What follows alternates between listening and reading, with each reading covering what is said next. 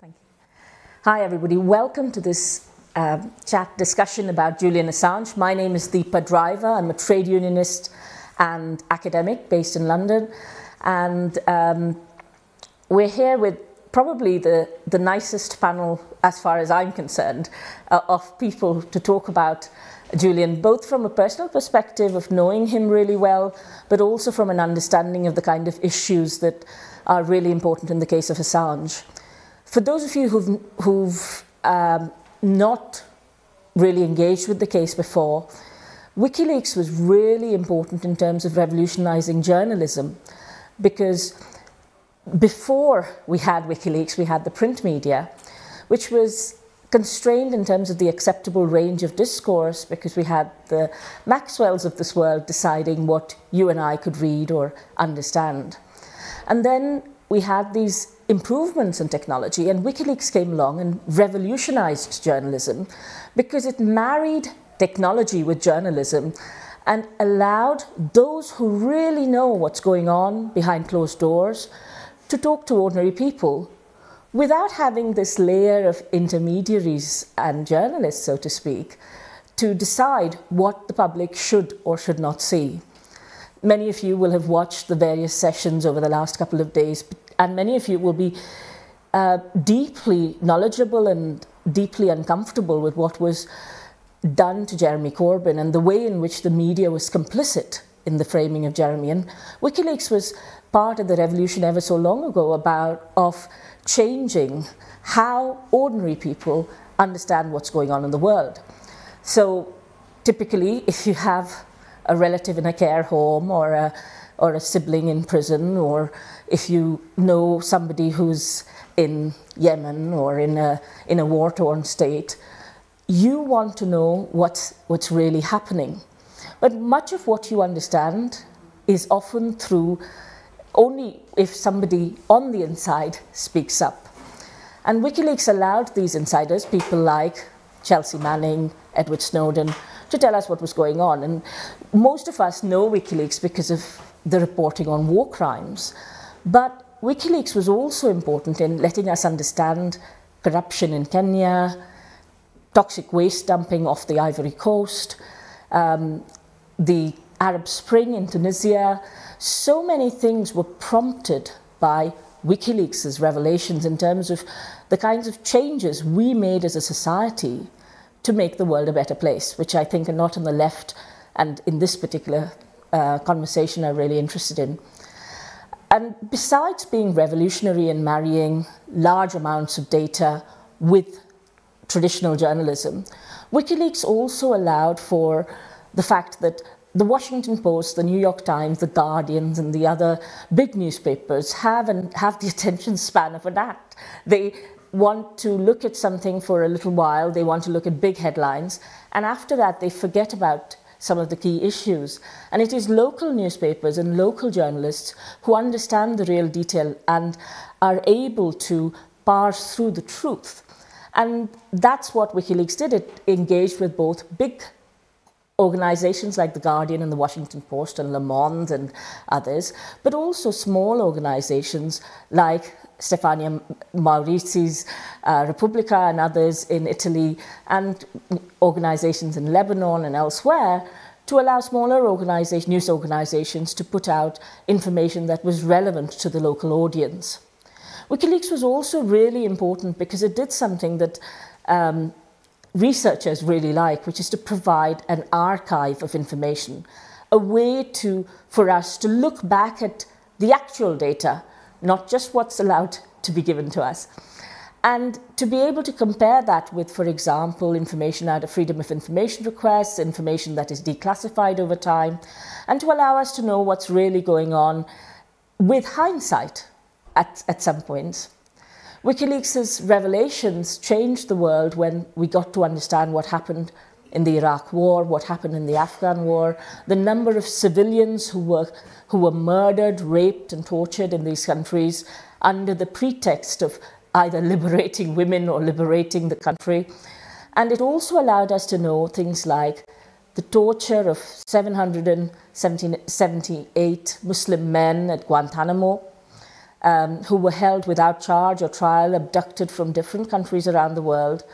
And these kinds of revelations brought WikiLeaks into a situation where the state really wanted to go after it. And in doing so, Julian Assange has suffered over a decade of some form of incarceration or the other. We're here today with Ögmundur Jonasson, who is the former Icelandic Interior Minister, who was involved in pushing back when the FBI were trying to stitch up Julian in Iceland. We're also joined in the studio by Craig Murray, former British ambassador, who blew the whistle on war crimes in Uzbekistan and has been a good friend of Julian throughout. Professor Iain Munro, who's an expert on whistleblowing and really understands things like the Chelsea Manning revelations and understands the context within which much of WikiLeaks' work was done. And last but not least, Stella Assange, Julian's wife and a fantastic lawyer in her own right. And we're very glad to have you here today. And I'm going to start really by asking if, Stella, you could tell us a little bit about what Julian's situation is like at the moment. And we'll go back to talking about how Julian got here. But how is Julian? What is the situation now? I know you have 2 young children. Do you get to see him? Yeah, I have 2, now maybe 3 visits a week. So it's been increasing over the last few months. During COVID, it was terrible. I should say he's in Belmarsh prison, the harshest prison in the UK, and he's been there since the 11th of April 2019. So I'm able to see him fairly regularly at the moment and with the kids. But you can just imagine how difficult a situation it is for him to fight this extradition from his cell, and with all the constraints involved in navigating prison bureaucracy and so on, in order to just mount a defense in what is a very complex legal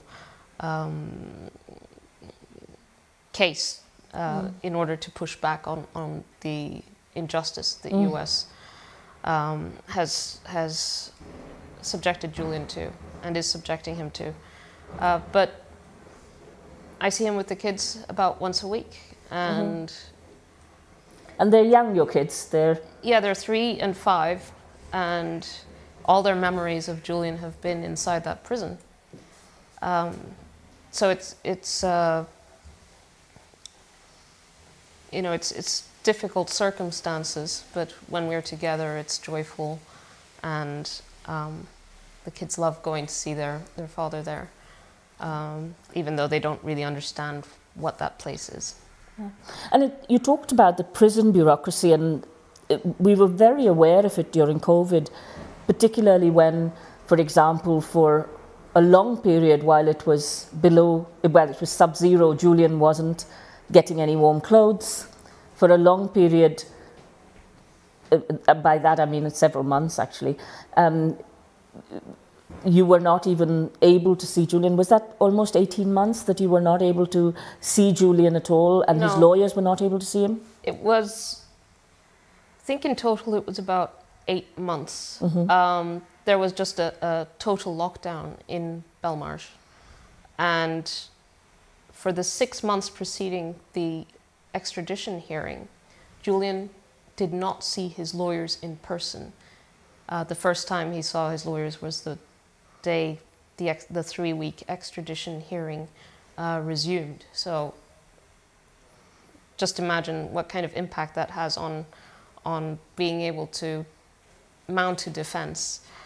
But the prison itself, the whole concept of imprisoning a person who is, there on remand, not serving a sentence, pending potential extradition is it's so cruel and dehumanizing, because the prison system itself is dehumanizing to every prisoner in that prison, actually. But subjecting Julian, who is a publisher, to that kind of treatment, mistreatment, and torture, it is literally torture to subject a person who was just publishing true information, doing, you know, and winning many awards for it. And, you know, the Martha Gellhorn Prize, and the he's won the Amnesty International Prize for New Media, and the Economist Prize, and so on. This is probably the journalist with the most journalism prizes in the world. And he's in prison because of his work. And he's in conditions of extremely harsh conditions. Because Belmarsh, of course, is the prison where it's a local prison, but it's also a prison where terrorist suspects are kept, people who are rapists, who are killers, and so it's very harsh circumstances in which Julian is incarcerated. But you talked about the idea that it is literally torture, but that's what the UN has found. The UN rapporteur on torture, Professor Niels Meltzer, along with an expert team of medical experts, has found that Julian is being tortured, and he has made very clear that both Britain and Sweden, who have been involved in pushing Julian in this position, and of course the United States, have a deep responsibility to the kind of health situation that Julian now finds himself in. But while we're on the topic of prisons, I'd like to move to Craig Murray. Craig, welcome. Craig, could you tell us a little bit about, you were sucked in prison for 4 months, partly down to your, many of us believe, to your reporting on the case of Julian. Could you tell us a little bit about what it's like to be in prison? Yeah, it is. I think dehumanizing is probably the best word for it, in that you are deprived of all human agency and of any choice in your life. On the other hand, dehumanizing perhaps isn't the right word for it, because if anybody were to keep a dog in those conditions, you would be arrested for keeping a dog like that. My personal experience, which I think is very similar in many ways to the conditions which Julian has been under, is I was kept effectively in solitary confinement. I was locked in a cell for 22.5 hours a day, every day for 4 months. The longest I was ever out of the cell was 1.5 hours a day, of which 1 hour was spent in a small exercise yard, usually on my own, and usually with 4 guards watching me in case I somehow scaled the 20-foot walls and escaped. I should say the prison guards, I keep getting told off for calling them guards and told I should call them officers or whatever, but they are guards, you know, let's call them what they are. But the prison guards themselves found the situation as ludicrous as I did. I mean, they were doing it because they were told to do it. They didn't wish to. And we all became very friendly eventually. And one thing which I think I understand Julian has also benefited from is a great deal of sympathy from me, from both the staff and particularly the other prisoners, you know, none of whom thought I should be in jail, and none of whom could work out why I would be in jail, and all of whom were extremely nice and kind and supportive towards me. I didn't feel, personally, I can honestly say I didn't feel fear at any time. I never felt under threat of physical violence, and I didn't personally experience aggression, other than on one single occasion when I experienced aggression from a member of prison staff. But being locked in a tiny cell for 22.5 hours a day is mentally quite hard to cope with over a period. And of course, Julian had it much harder than I did.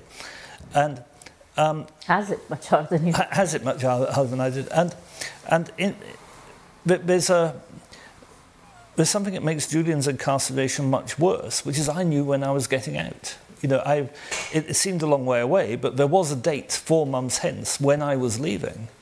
Was Julian's incarceration is interminable. I mean, it's already gone on for 3.5 years, and there is no knowing when it will end, even there's no knowing if it will end. The psychological torture of that indefinite period of detention must be extremely hard. I can't imagine how I would have coped if I hadn't known, you know, when I was to be released. I think that must be terribly, terribly torturous. One of the things that it would be interesting, you talked about these dehumanizing conditions, but some of it is quite distressing to watch even as an observer.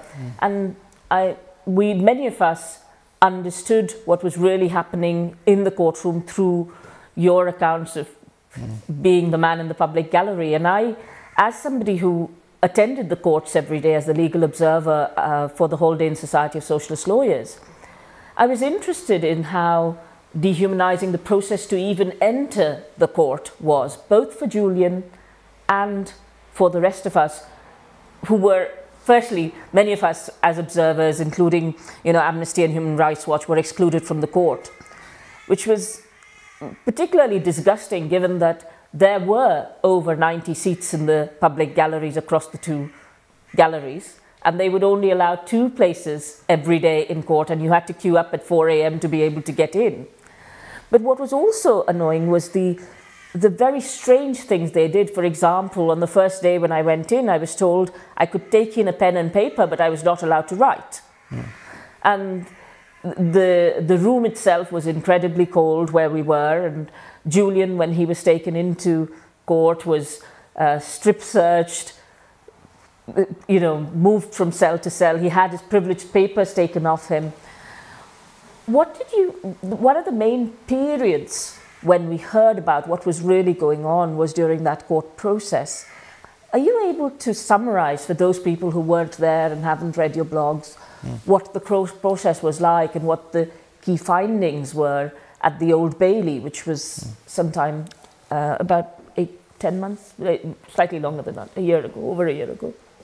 I mean, the process is a raw demonstration of the power of the state and of the destruction of the victim of the state. And the victim, in this case, Julian, was kept aside from the court. He was kept in a glass cage. He was kept away from his lawyers. He couldn't communicate with his lawyers during a trial in order to instruct them. And you know, if you're having a trial, you need to be able to say to your lawyer, you need to be able to pass your lawyer information. For example, that witness has just said something which is not true. Can you counter it? He wasn't able to do that. The lawyers were sitting several rows of seats in front of him. Julian was in the cage, and he had no method of communicating with them. And the FBI were between him and lawyers, yes. That really was quite extraordinary. I remember when his Spanish lawyer, Aide Martinez, when he was leaving the UK, in fact, he was going back to Spain, and he tried to say goodbye to Julian in the dock as he left the courtroom, and he was prevented from just saying goodbye. And Julian's day, of course, started terribly early in the morning when he got out, strip searched, put in this van, which is like being put in a changing locker in this like in this little sectioned off area in a van, driven through London for hours from Belmarsh to the Old Bailey in this freezing cold, sectioned off little steel cabinet, in effect, and then would have to wait sometimes hours and hours till the proceedings started, and wasn't allowed direct access to his lawyers even at that stage. In fact, I recall at one hearing, his lawyer Gareth Pearce described to me that he'd been kept in a cell, and they'd had to speak to him through a hatch in the ceiling of his cell. Well, it was the only way his lawyers had been able to consult with him. He wasn't allowed to keep his... He was given legal papers while he was in the dock, but he couldn't read the papers and listen to proceedings at the same time.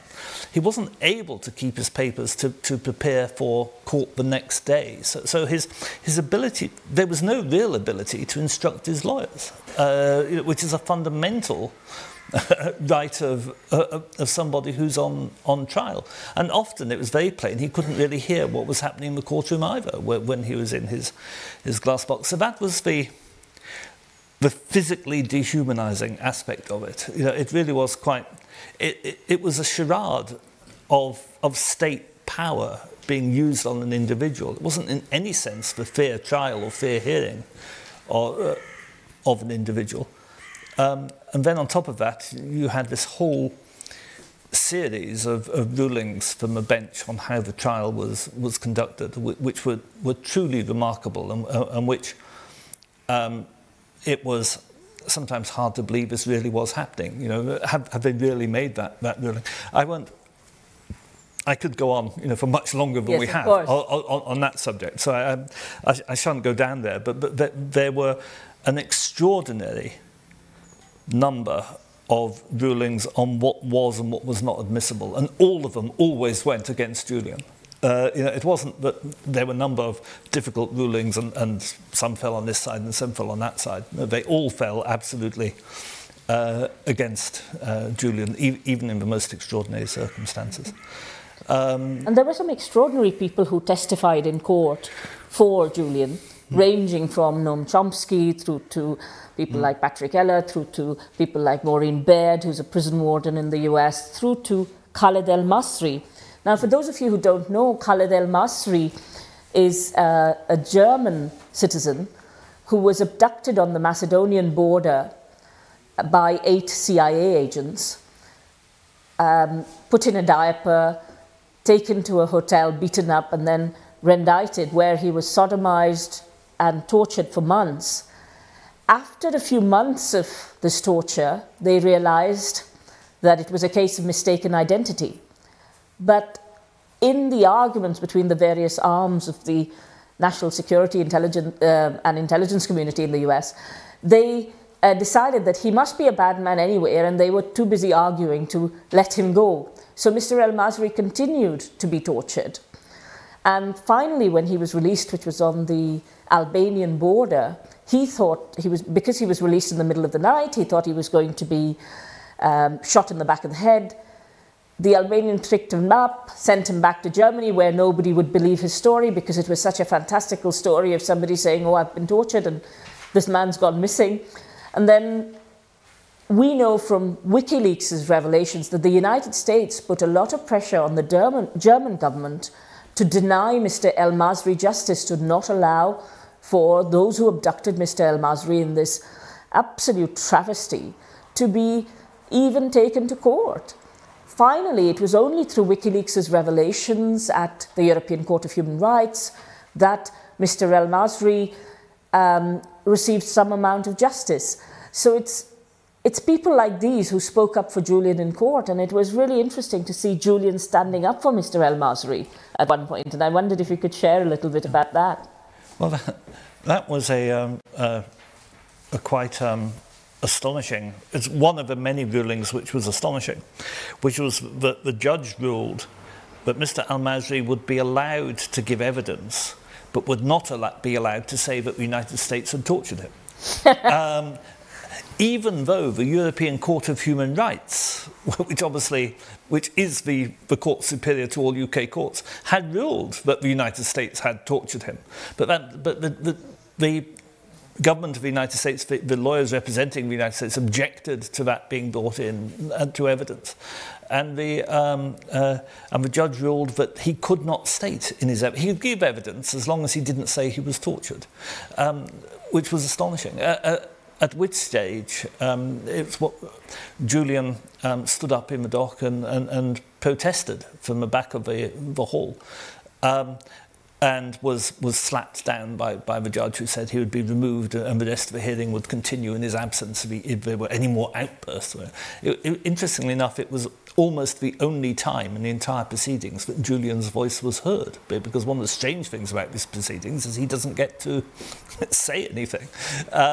And he couldn't intervene through his lawyers because he had no means of contacting his lawyers because he was stuck in the glass box at the back of the hall. But that was very striking. But this crazy ruling that Al-Masri could give evidence but could not state that he had been tortured was an example of the way the hearings were conducted. I'll just give one other example. I say I could give many, but there was the lawyers for the United States government were allowed several times. They repeatedly did it to quote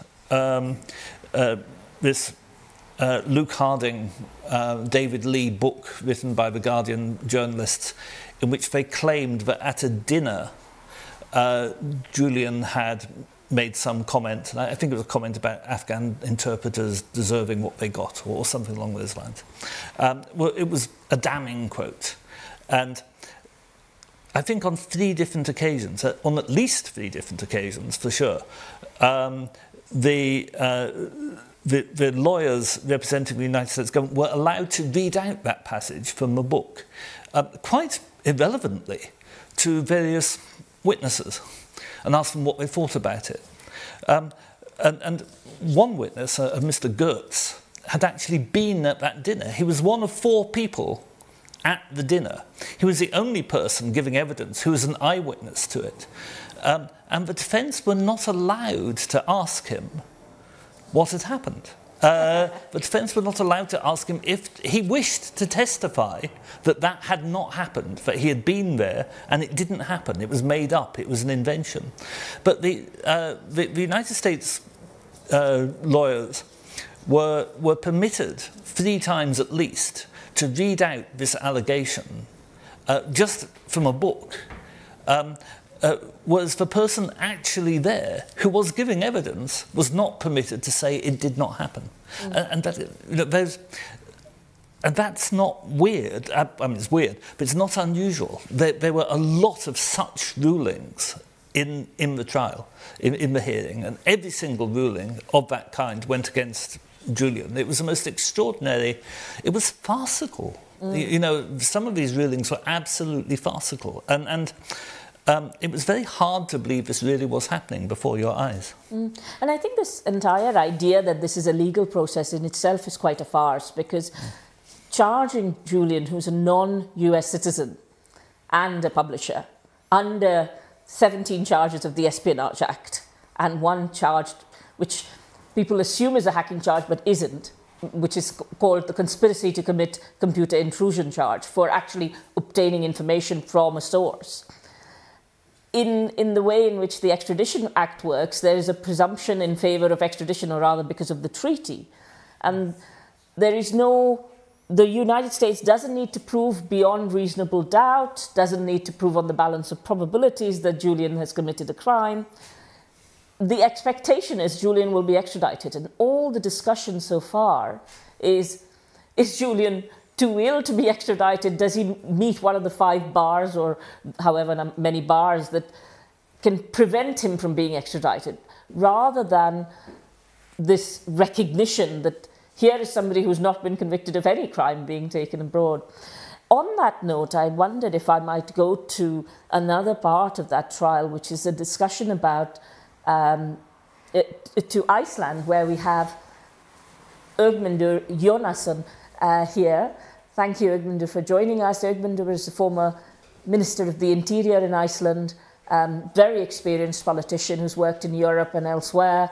And Ögmundur, could you tell us a little bit about one of the interesting elements of this case, which is about the FBI's key prosecution witness, which is Sigurður Ingi Thordarson, who has admitted in a published testimony that he lied about Julian. Could you tell us a little bit about that, please? Yes, I can. But first of all, let me say how important I think it is to have a conversation like this. Just listening to you describing the treatment of Julian Assange, Stella's statements here, yours, Deepa, and Greg Murray also, talking about the brutality of state power, the exercise of state power. And sometimes one has been tempted to think, well, aren't they ashamed of this? Why on earth do they not try to hide this? But then we must remember that this is all for show, because the question is not only breaking the whistle of Julian Assange, but silencing all whistleblowers. So it is all on show. It's all for humiliating people in court, in the courtroom, and around the courtroom. I think this is important to remember.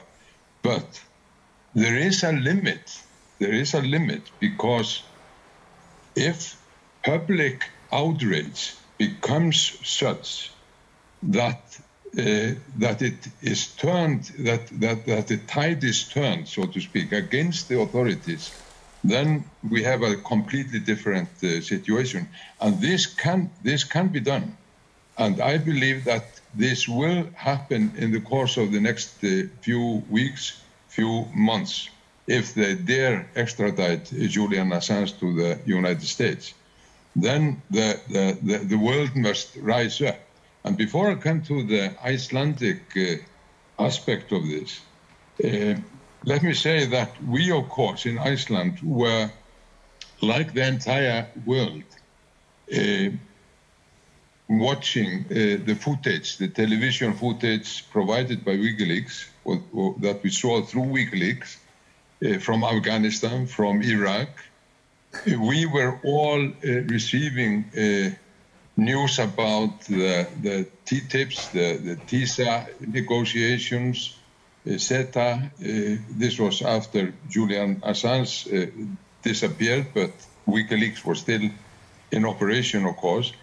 We learned through WikiLeaks how international corporate powers were getting control of the world's natural resources. We saw how democratic power was being handed over to corporate power. And this is all thanks to WikiLeaks. And when it comes to Iceland, I could mention that there were revelations about illegal handlings of Icelandic banks prior to the banking crisis in Iceland in 2008.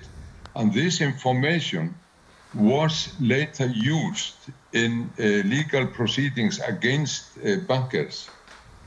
So I'm just mentioning a few examples where WikiLeaks and Julian Assange in particular were providing us, providing the world and providing Iceland with information that was of, what shall we say, democratic value. Now, this is the context when FBI, the Americans, knock on our door in the summer of 2011. And they come first under the pretext that they want to cooperate with us on an imminent attack on Icelandic institutions, the state institutions, and the power industry and important institutions in Iceland. They had information, they told us, that there was an imminent attack on the computer systems of these institutions. And we, of course, accepted this. This was in late June 2011. But then later in the summer, when they actually arrived, it became clear that something else was in their minds, because what they wanted us to do was to cooperate in framing Julian Assange, in a criminal case in the United States. So which was, of course, a completely different matter. And I was, as you said, Deepa, I was the Minister of Interior at the time, so which included Minister of Justice, Minister of the Police. So I was the one who was formally responsible. And I, of course, stopped these proceedings immediately. The CIA, the Americans, they had no interest, of course, in Icelandic banks or banking scandals, but they could use Iceland in an international context, because what they have been trying to do all along is to make states, even small states like ours, complicit, so that they are able to say, no, the international community is cooperating against this evil, this independent spy organization as Pompeo, former CIA director and later secretary, U.S. secretary in the government, in Trump's government, phrased it. He said, WikiLeaks, as we all remember, is an independent spy organization, and it must be a priority to take it down. And this is what they wanted us to cooperate with them in doing.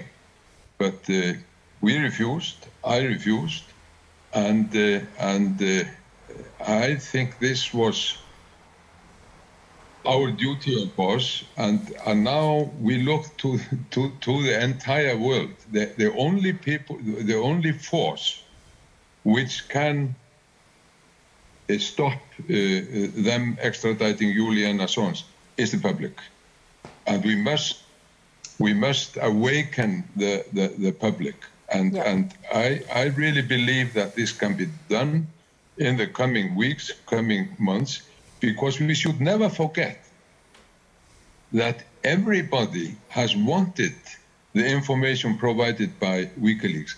Nobody has ever been able to point out that there were fake news or wrong news provided by WikiLeaks.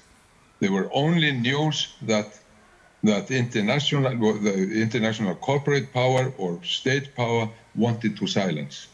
On that note, talking about whistleblowers and their importance, Iain, could you tell us a little bit about the work that you've been doing? Iain, of course, has been researching whistleblowers and people like Robert Thibault, who defended Edward Snowden, people like Nancy Hollander. You've interviewed them, you've interviewed a number of other people. Can you tell us a little bit about how these whistleblowers are treated when they blow the whistle, but also how important they are in the whole process? Thanks, Deepa. Well, firstly, I want to start by reiterating what everyone else has said. This is what's happening to Julian Assange is a gross injustice, a terrible injustice, and a very, very serious threat to investigative journalism, to the future of whistleblowing, and so on. To take the case of the Assange extradition specifically, it's numerous UN independent investigations have already determined that Julian Assange has been arbitrarily detained. Julian Assange is being tortured, and Julian Assange is being treated arbitrarily through indefinite legal prosecution and various other mechanisms. Where the process is punishment, absolutely. Process is punishment. And Niels Melzer, the UN Special Rapporteur on Torture, and the UN Group on Arbitrary Detention, Working Group on Arbitrary Detention, and various bodies have already determined these important findings. And now you have Amnesty and so on also supporting the Assange campaign, and everyone should be behind this. If you think the extradition is specifically focused on the work that Julian Assange did and WikiLeaks with Chelsea Manning, and that's it, in revealing crimes against humanity and human rights violations in Iraq and Afghanistan. And they want to put Julian Assange in prison for revealing crimes against humanity and human rights violations. Chelsea Manning was put in prison, sentenced for 35 years. She only served 7. 2 of those were in solitary confinement. The then UN Special Rapporteur on Torture investigated the case and said she should be released immediately, compensated, and she's being tortured. And you can see a very similar dynamic now.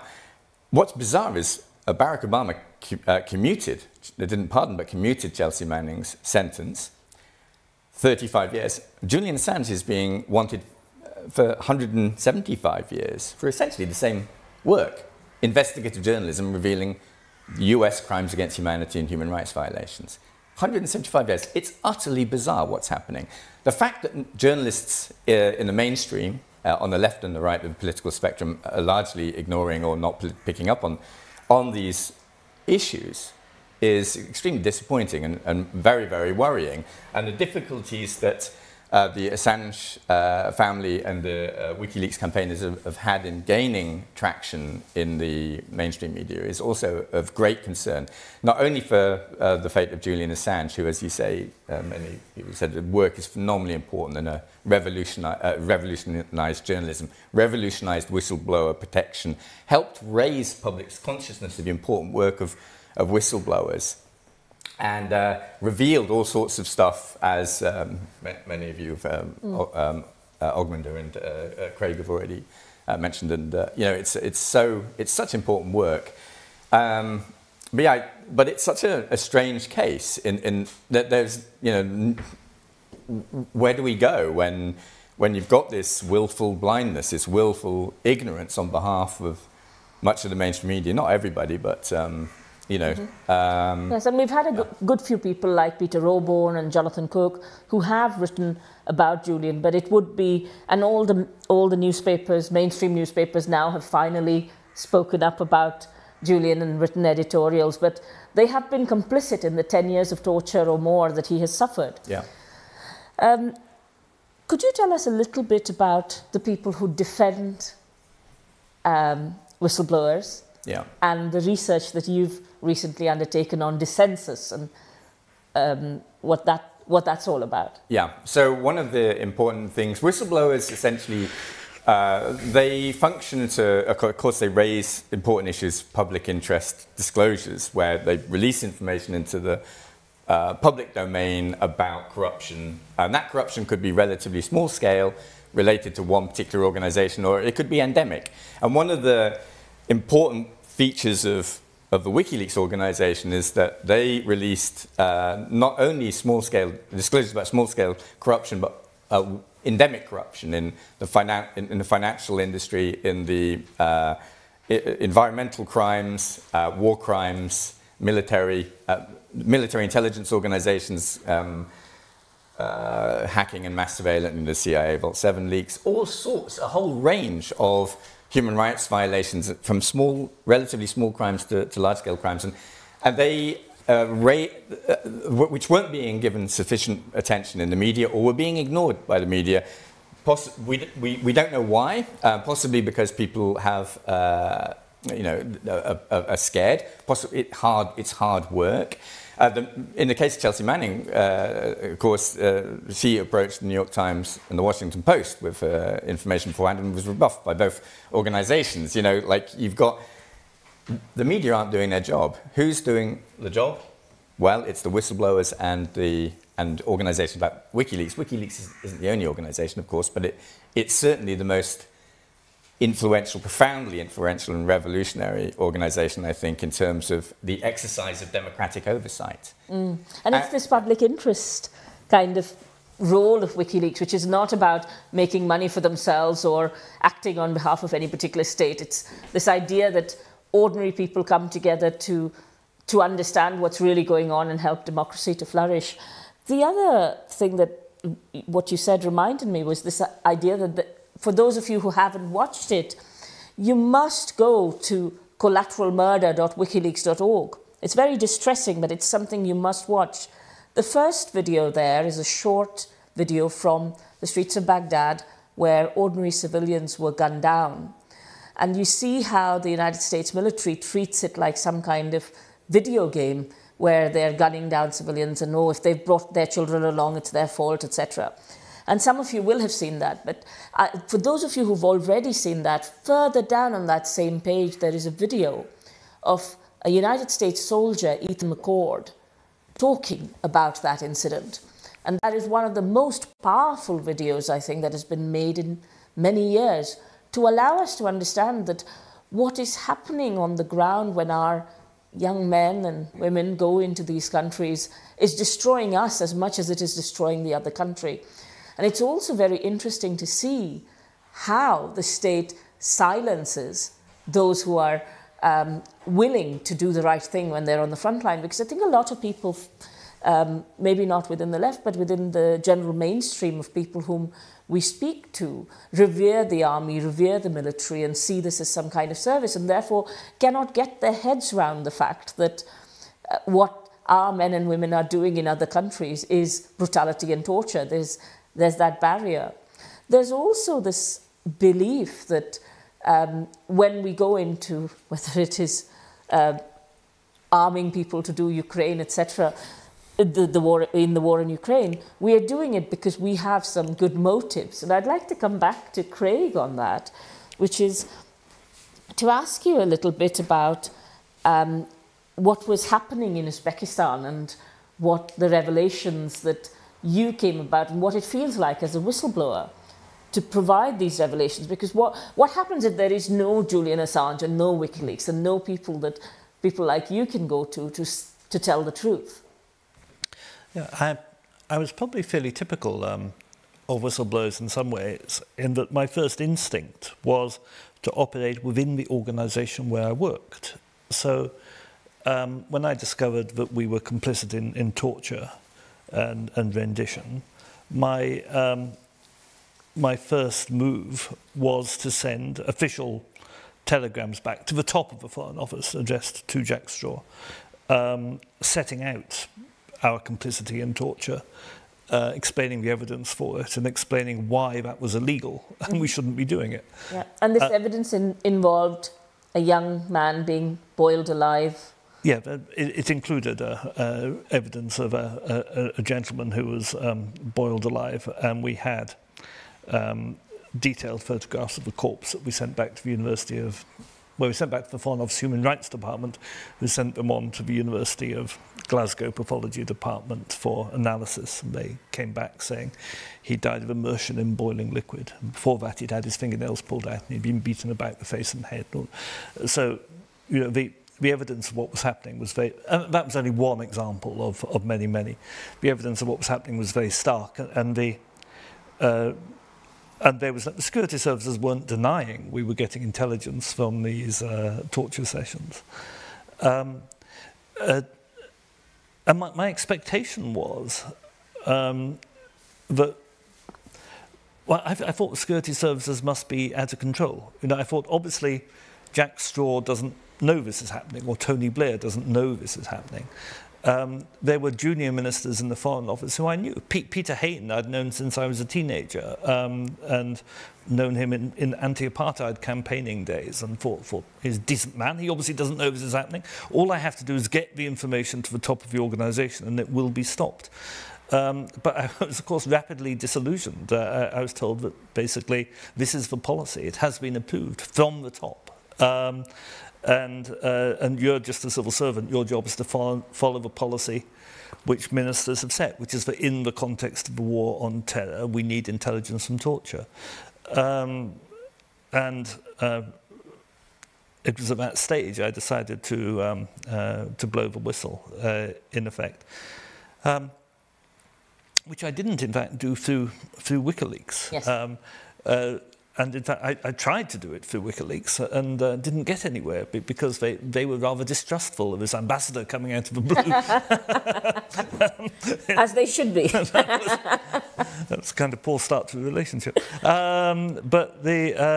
So my own whistleblowing went through the mainstream media, through the Financial Times, in fact. But I think the ability of WikiLeaks to provide that kind of safe Dropbox anonymity option, you know, is essential for people. But whistleblowing is very hard to do. I was giving up. I'd given 22 years of my life to the Foreign Office.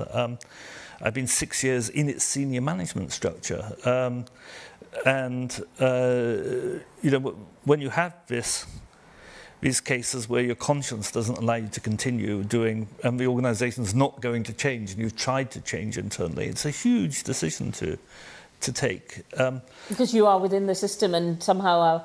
Yeah, you're part of it, and all your peer relationships are part of it. All your friends are a part of it.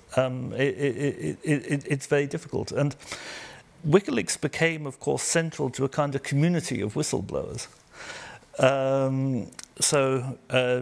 People like Daniel Ellsberg and Ray McGovern, John Kiriakou and others,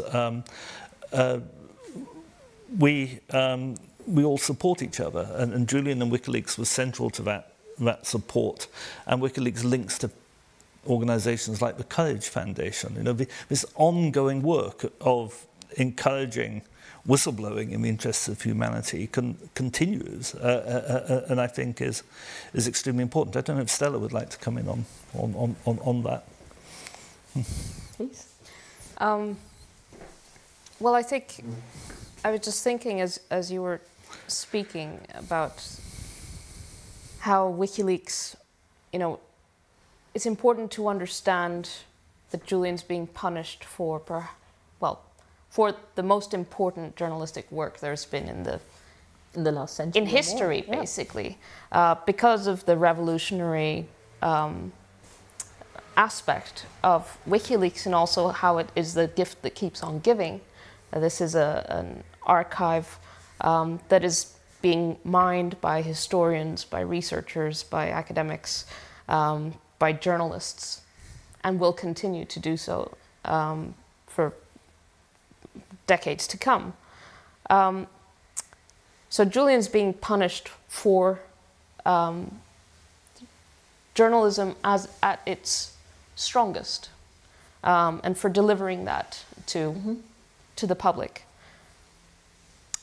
But that's, in a way, that's kind of looking back.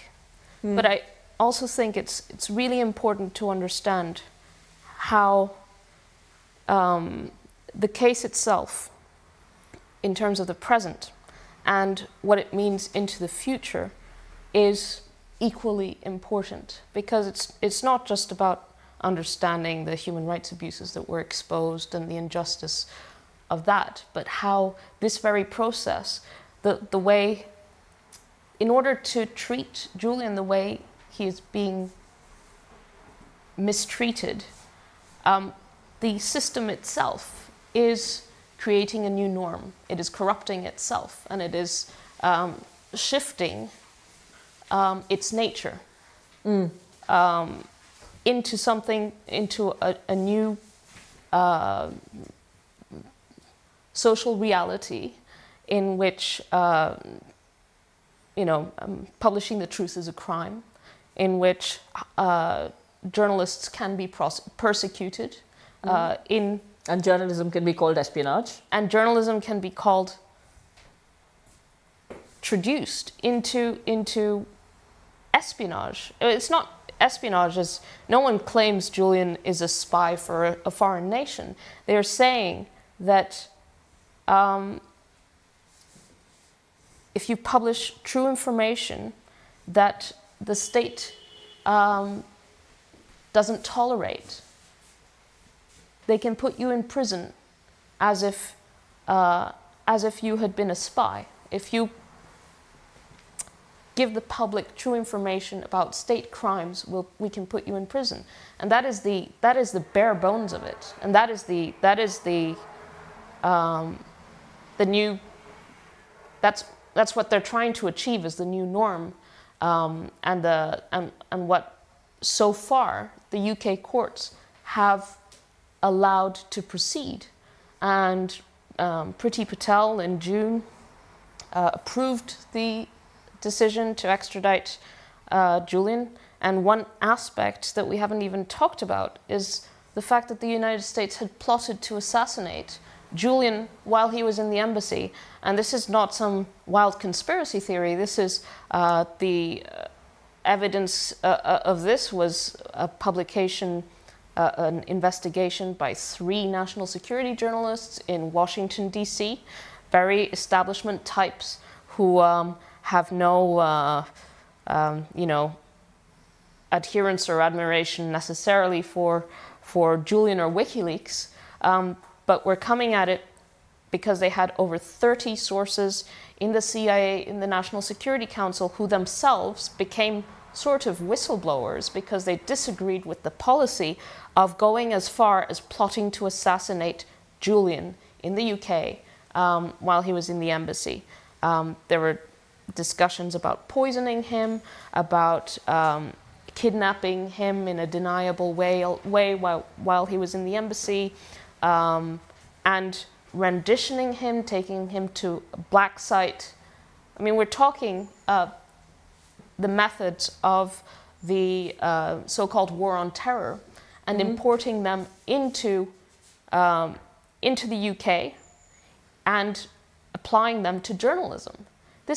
We're talking, you know, these are quantum leaps into a completely new lawless framework. And so basically the lawlessness that has been developing since the beginning of 9/11, that was being applied in other countries, states of exception where you could torture, states of exception where you could kill, where due process was no longer a requirement, and all these legal fictions that were created in the context of the war on terror. Now that is being imported through various means, but encapsulated most clearly in the case of Julian. And the consequences for this are enormous, because the reason Obama decided not to prosecute Julian, well, there were several, and the Department of Justice spokesperson at the time said himself,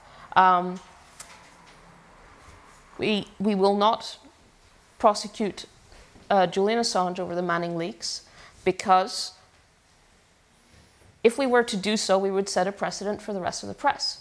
And he said, Julian Assange is not a hacker, he's a publisher. And we are not prepared to criminalize journalism. Yes. And so the new reality is that journalism is a crime.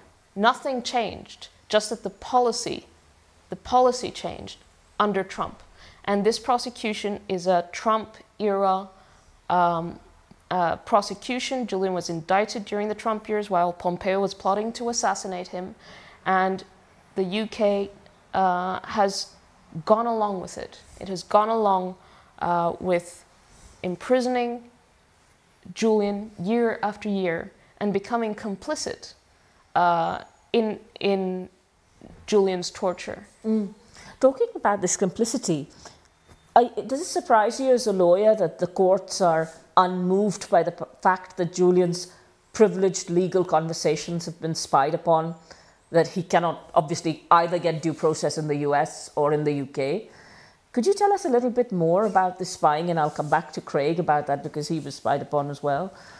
Well, it's very interesting, because what we now know the CIA was plotting, we knew another aspect was the actual implementation of what the CIA was instructing.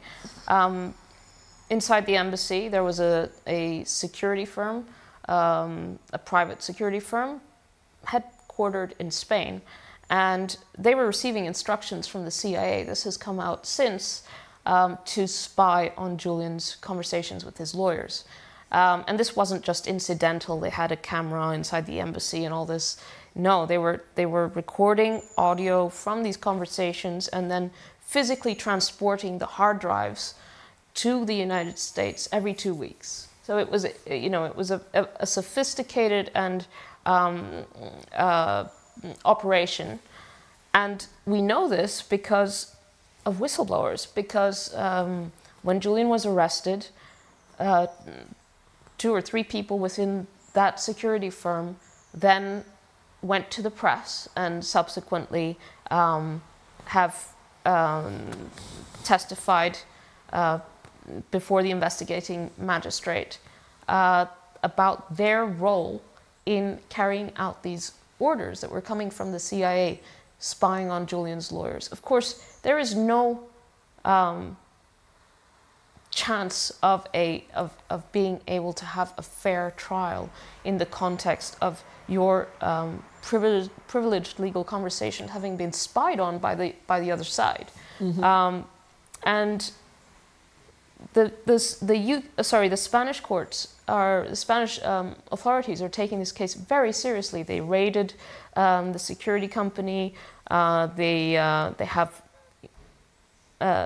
tons of evidence of these recordings, and they've asked the U.S. To provide information about some of the things that they've discovered, and they've also asked the UK. Are they being cooperative? The U.S. is being completely uncooperative. The UK initially was cooperative, allowed Julian to testify, but when the Spanish courts asked Julian's lawyers, who were the victims of the espionage by the U.S. Via the Spanish company, they have just not responded to this request by Spanish authorities, and this is extremely unusual. I mean, it's probably unprecedented that two friendly nations, where there are established cooperation frameworks, and this happens constantly, that they're exchanging information, is not responsive, especially on something like spying on UK lawyers. Why would the UK authorities not be responsive on that? So, you know, as Craig was saying, it's completely incomprehensible, really, that Julian is that this case wasn't thrown out on any one of these elements that we're talking about. Yet here we are, and so it is shocking that the case hasn't been thrown out on this basis alone. Sure. And as we're hurtling towards the next stages of this case, now that Priti Patel has sanctioned the extradition, and there's a couple of appeals pending, and then it seems like a channel is being made to send Julian off to the United States. There are two things I would really like to ask you, which I think the people viewing this would like to know about, which is, what can they do and what are the next steps? Because, you know, it's very easy when you see 10 years worth of this to think, God, this looks too complicated. What can I do to help? You know, I'm not an expert in the law. So can you tell us a little bit about what people can do? Yeah, I mean, firstly, I would caution against trying to understand every little detail about the legal case. The simple answer is this is a political case, and any observer can see that this is a political case, that Julian is being crucified, publicly crucified, because he embarrassed the most powerful country in the world, and the UK is playing along. As Ögmundur was saying, the most important thing is to mobilize, as in to not just sit there and say, oh, well, this is unjust, but to do something about it. And on the 8th of October, we're going to do something about it. We're going to form a human chain around Parliament. And I was surprised to discover that this has never been done before in the UK. There has never been a human chain around Parliament. 3,500 people have already signed up to do so, to show up on the day at 1 o'clock. It's a Saturday, and join hands in support of Julian's release. And it's really important for the authorities to see that this is completely intolerable, and people are disgusted by what the government is doing, by what the courts are doing. In order to learn more about the case, people can buy Neil Smeltzer's book, yes, which is The Trial of Julian Assange. Neil Smeltzer, he was the UN Special Rapporteur on Torture, and has completely deconstructed the persecution against Julian in forensic detail. And books are being written, films are being made right now. This is the the direction.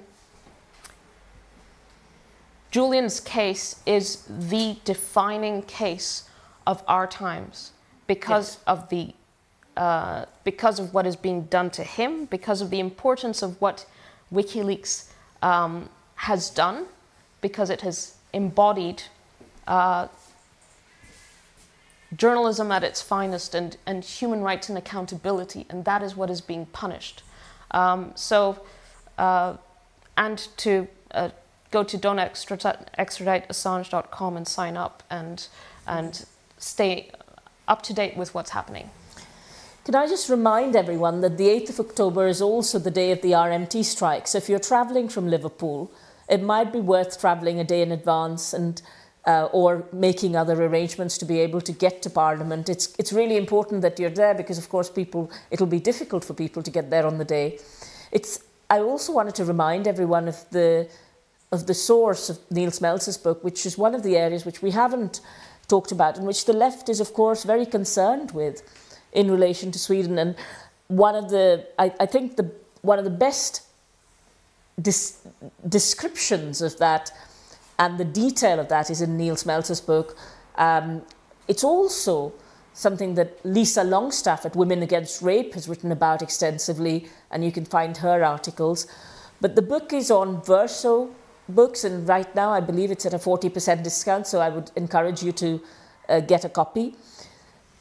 I also wanted to highlight to everyone how important it is that if you can stick a sticker in your window, if you can write to your local parliamentarian saying you are watching, that will make a difference.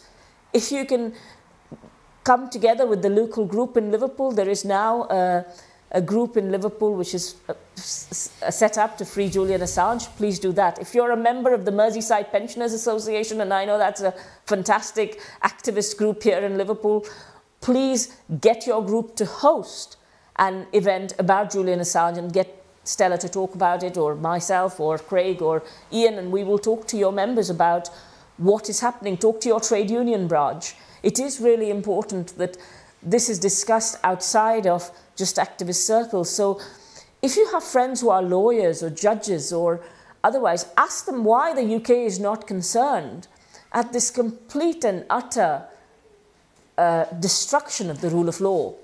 And it is important that we encourage people to pay attention to it, because there are so many things going on, especially the cost of living crisis, people's own personal problems. And it's easy to think, oh, this is too complicated, or this is not that important, and I'll put it to one side, I'll come back to it. But Julian's life is at stake, and there is not much more room for us to go before Julian could be extradited. And so it is really important that you participate. And as I come to that point, I know we have only a few minutes left in this conversation. We could go on for forever. I'd like to bring back the four speakers and invite them to, if there were things they wanted to say, which I always find I remember after the meeting's over, but if there are things they wanted to say or any final thoughts, I'd like, is Ögmundur still able to be brought in? Fantastic. If you could, a few final words, please, Ögmundur.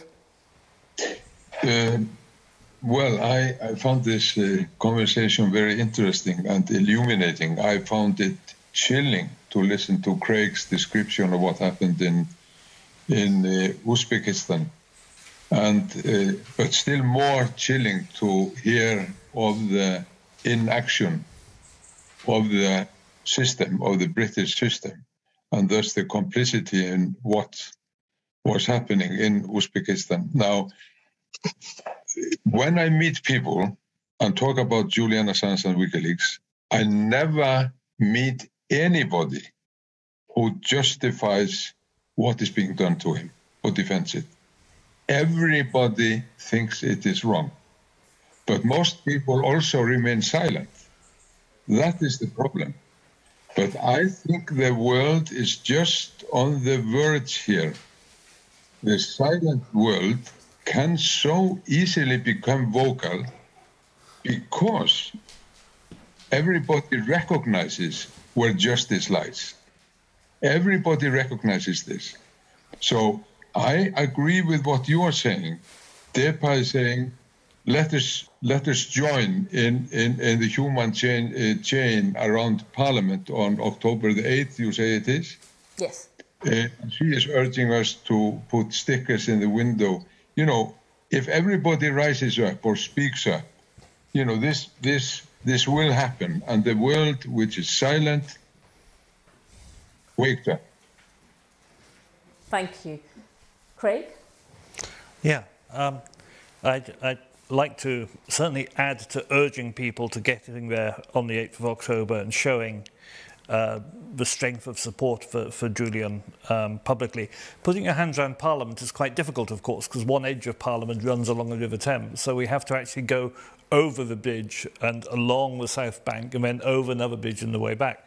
So the total circle is actually several miles, and having announced we're going to do it, we have to do it. Failing to do it will be mocked by the media. So we absolutely need people to come. If you need an incentive to come, come. If you need another incentive to come, let me tell you that after it's over, I will be in the Westminster Arms. I will accept drinks from anybody who wants to buy one for me, and we can have a chat. But please do get there on the 8th of October. That's very, very, very important. Get together with people and hire coaches because the railways are going to be on strike. I think everything we've heard is absolutely correct about the importance of WikiLeaks, the importance of Julian, the importance of new media, and what this means for the world going forward, and the ability of those in power to crush anybody who dissents or reveals any secrets. That's all very true. But also there's a human being at the centre of this, a human being who is being tortured. And I know that most of you, if you were within walking distance as a human being was in torture, would walk and intervene. You would try and stop it. You wouldn't put up with anybody being treated in that way in your immediate vicinity. Julian may not be in your immediate vicinity, but he has been subject to this for years and years and years. And in standing up for him, you're standing up for all victims of torture, for all victims of state persecution. So please, let's show we really mean it. Be active long-term, form local groups, join local groups, go to the website of Don't Extradite Assange and see other things you can do. But please, please do get there on the 8th of October. Thanks, Craig. Iain? I would certainly second those two recommendations. But whistleblowers, human union activists, human rights activists, social movement activists, they change the world. They've changed the world for the better many, many times over. And now is the time to do it again for Julian Assange and stop this gross injustice. Thanks, Iain. And Stella, I'd like to come back to you for some final thoughts, and wondered if you could say something also about the fact that Andrés Manuel López Obrador in Mexico has handed over the keys, and his colleagues have handed over the keys of Mexico City to Julian. There are lots of politicians around the world who are paying attention to this case now. It's no longer something hidden in silence, although Julian himself is being disappeared. What final message do you have for the people watching? And can you tell us about what Julian might want us to do and what he is looking forward to, and what we can do to support him as an individual, you as a family, and the campaign? Well, the Mexican president, on the day of the celebration of independence, on stage brought Julian's case up and said this is the most important case. Everyone everywhere needs to come on board to free him. Julian's historical significance is undebatable. He's a huge his importance as a human rights defender is undisputed, but Julian is also he's a a very thoughtful person, and he, you know, his commentary about the world is sorely needed as well. You know, that's partly why he's been silenced. And, you know, he's a good man who has been slandered and smeared in such a terrible way.